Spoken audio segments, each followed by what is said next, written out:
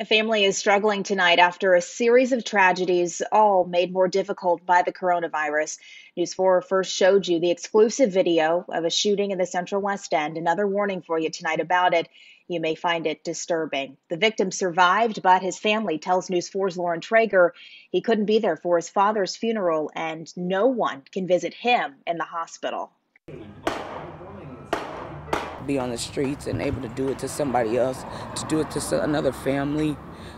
I don't understand. I don't understand at all.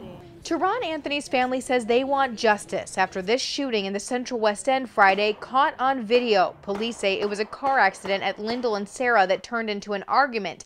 Anthony was shot 5 times, 4, his family says, in the back. When the guy pulled a gun, the first thing he thought was his kids was right there. His daughter, his son literally watched it.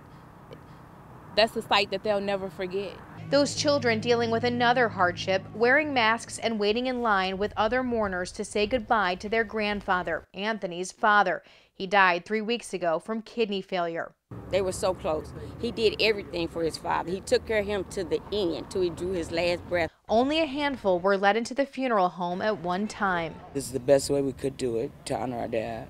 Anthony missing his father's funeral while recovering in the hospital, all alone. All this going on, you can't even go see him. You can't sit by him. You can just get what the nurses and the social workers tell us on the phone.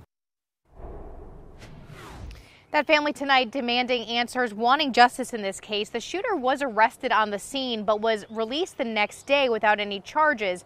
The police union told us yesterday they think the case is pretty cut and dry, but the circuit attorney's office today sent us a statement saying, quote, "While we are sympathetic to the victim as we are to victims in all the cases we handle, this case is still being investigated. We will provide an update once the facts have been determined." Certainly, we will keep asking for answers as well, and we'll update you as soon as we have new information. Reporting live, Lauren Traeger, News 4.